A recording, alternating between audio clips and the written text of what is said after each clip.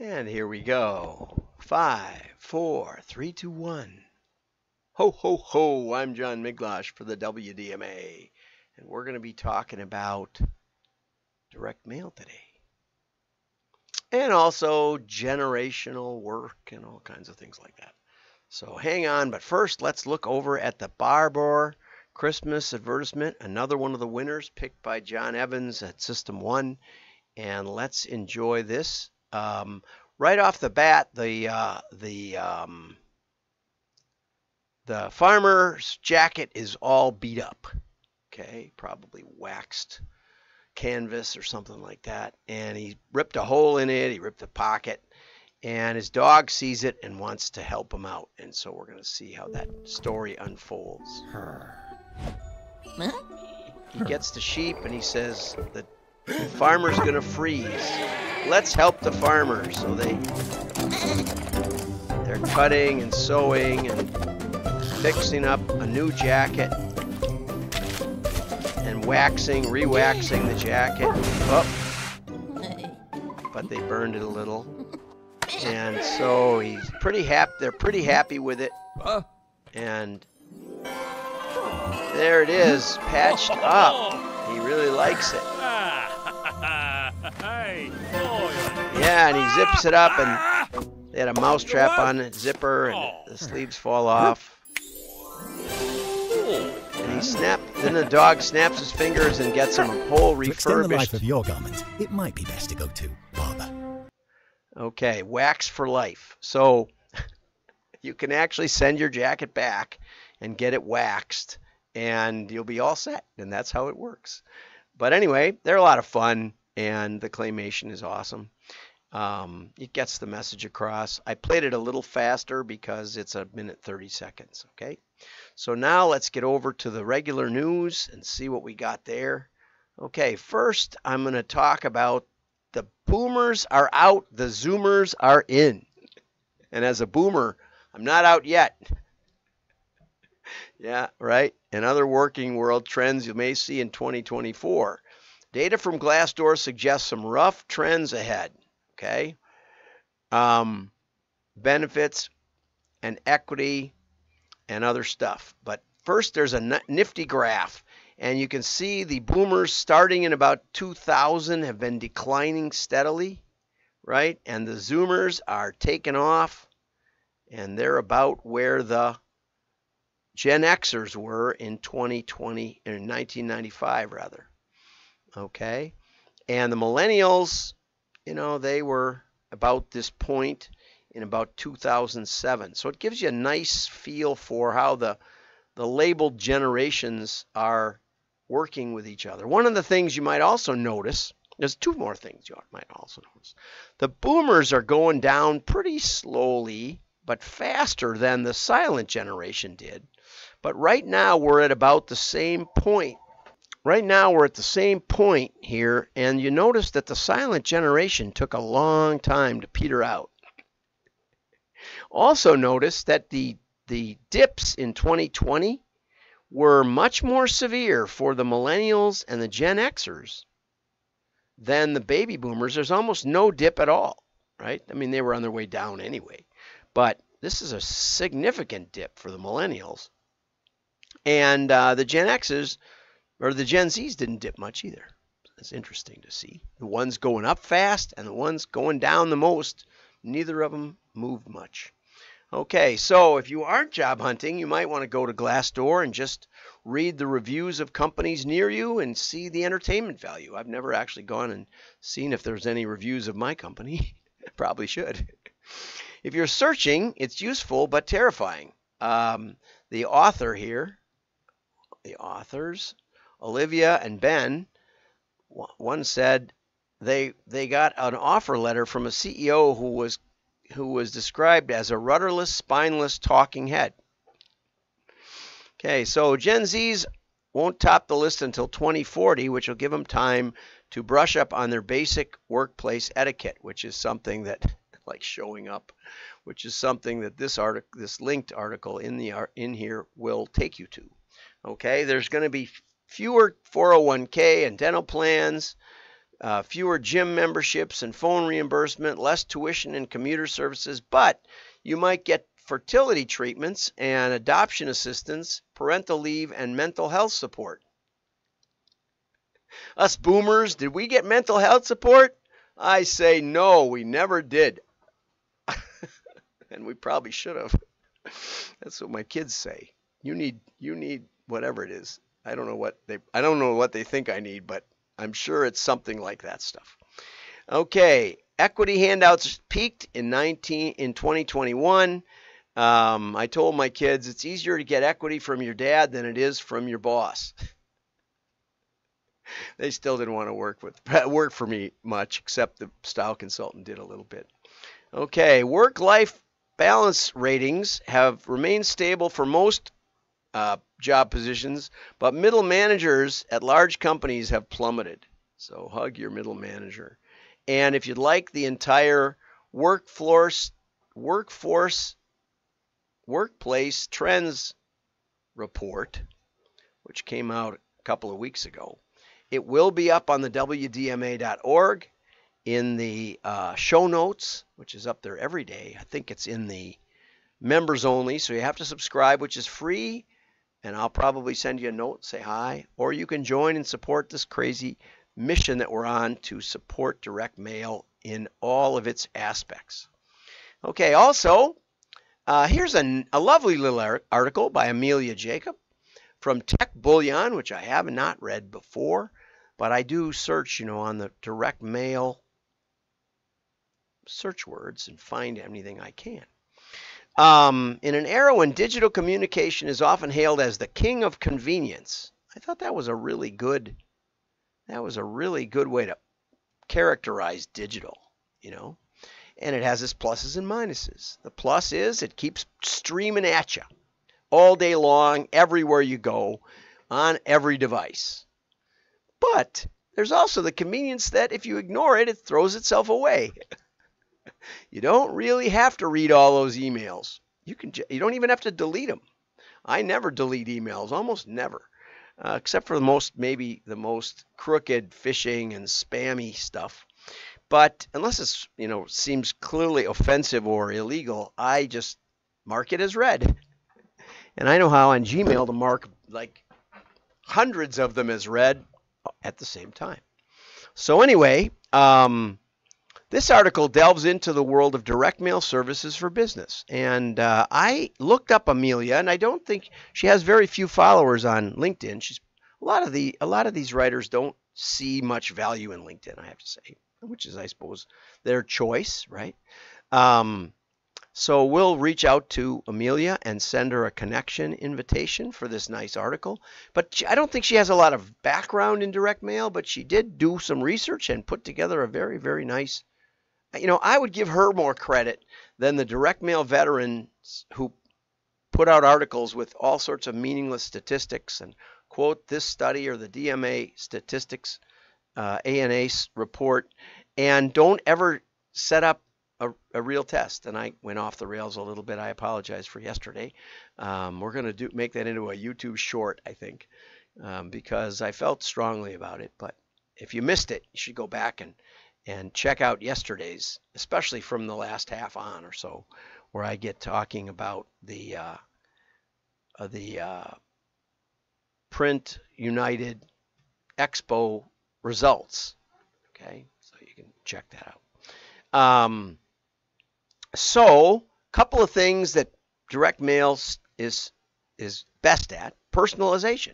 Direct mail allows you to tailor your message in a way that resonates deeply with the recipient. So I'm working on one that's related to water properties, and we can actually rent the list of people who live within 300 feet of a river or lake, and we can get, for just a little extra, we can get the name of the lake. So we can target individual lakes, maybe where we do a lot of business or whatever, and we can make it ridiculously personalized. In addition, we can have real human beings address the letter.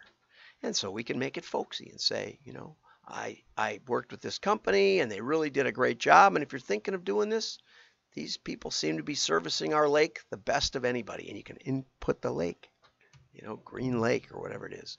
Man, I mean, everybody knows it's a little bit hokey, but still you go, wow, whoever put this together, at least they knew what they were doing. It shows some effort, and it shows that they're interested in my business, right? So that is a way to significantly enhance engagement.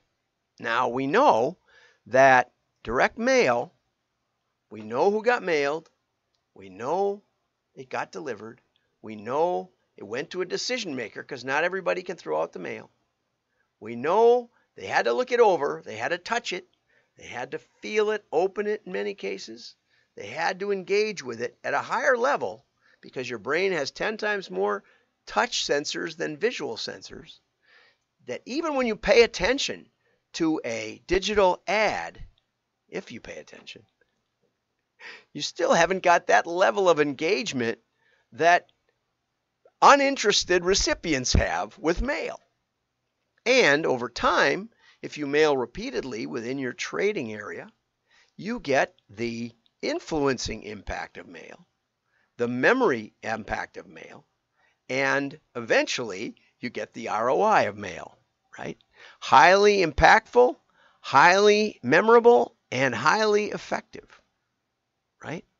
Okay, so we also can target market. So, for example, we can rent lists by the lake or river that you live on, so that what people lose sight of when they think about personalization is if you can rent the list, you can personalize with the list information. If you can't rent the list, as I was working on a financial one, and I was thinking of why would people borrow money? And I thought, well, maybe they want to fund their daughter's wedding, or maybe they want to bring mom over from the old country, or maybe they want to take a vacation with grandpa and take the whole family on a cruise or something that, time is running out, right, for grandpa, especially if the kids come over and sneeze all over him. That could never happen. So, but I can't rent those lists. I could rent wedding planners. I suppose wedding people look into fund weddings, but it's going to be such a small number. So basically, it's hard to I can make up stories about how this financial company helped us with this or that or another thing, but unless I've got the list down, I really shouldn't be personalizing too seriously.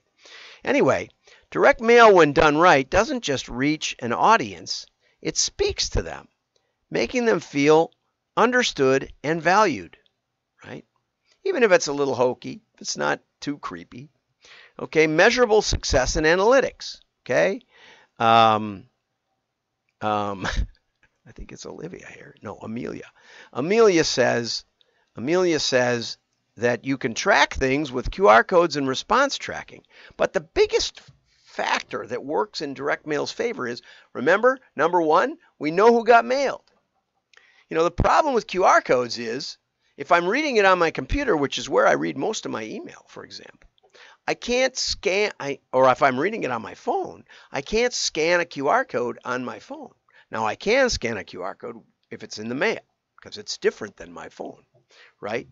But I might just as soon type in the URL. If I'm working at my desk and I get a mailer, like here's Ryan Reynolds. He sent me a Christmas card this year because I'm a Mint Mobile subscriber. I get a lot of stuff from Ryan. He's a good buddy of mine.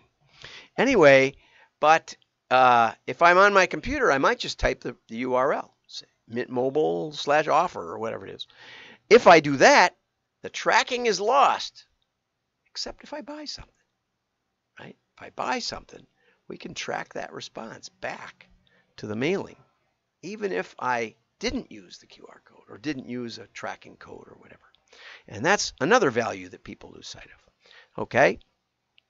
Integrating with digital. Yeah, you can start with informed delivery for no charge. In fact, you get a postal discount if you use informed delivery. You can connect an email about what came in the mailbox.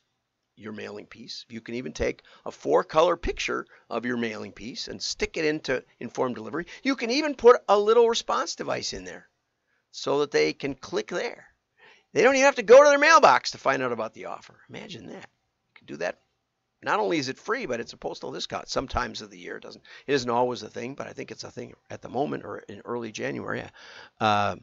Summer Gould had an article about that, and we talked about it. So it's in the previous episodes, and you can look up Summer Gould and find it. And so mail in some ways has a clearer picture of return on investment. And if you're interested in machine learning and AI, what mail gives you that other media doesn't is we can identify, because of the high level of engagement, we can identify people who engaged with our offer. Basically, everybody who receives it has to get to at least throwing it away, which means a higher level of engagement than any mass media, which you don't even know if I'm watching the TV or I went to get a sandwich or if I'm paying attention to my cell phone while your commercial is running, which is the way I watch TV nowadays. Okay? But in mail, I have to engage because mail does not throw itself away, right? Mail does not throw itself away. And so I have both the yeses who bought and the people who engaged and decided not to buy. And so I can identify the key decision factors, the key variables, the key demographic variables, whatever, that make the difference between the buyers and the non-buyers. Everybody else only has the buyers.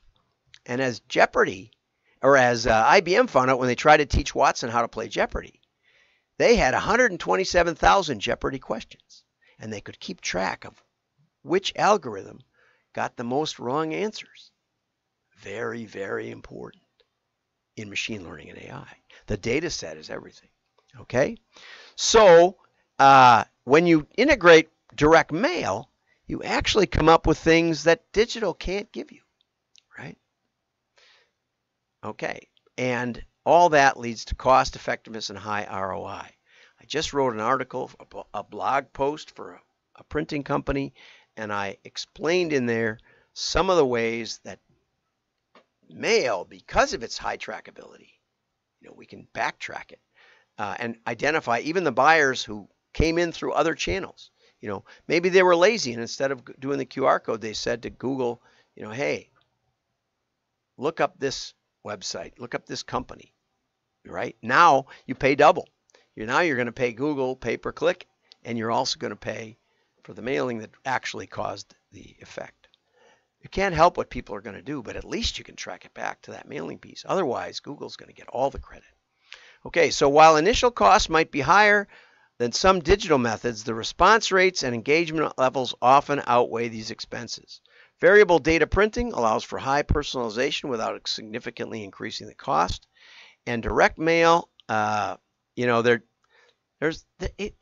paper is the most recyclable thing there is on Earth. So all printers recycle the trim and the leftovers. So really is a sustainable industry. Plus, printing is done on paper, which is from trees, which are a harvestable, renewable, sustainable resource. There's more trees in America now than there were at 100 years ago. Okay, direct mail, mail printing, and mailing services can significantly enhance your communication efforts by leveraging targeted messaging, integrating with digital strategies, and being cost effective and environmentally friendly. There you go. Don't forget the power of personal touch. I think it's a really good article, so thank you for that, Amelia. And I hope you write some more. Have a great day. Like and share. Your friends will know you're smart. Bye-bye.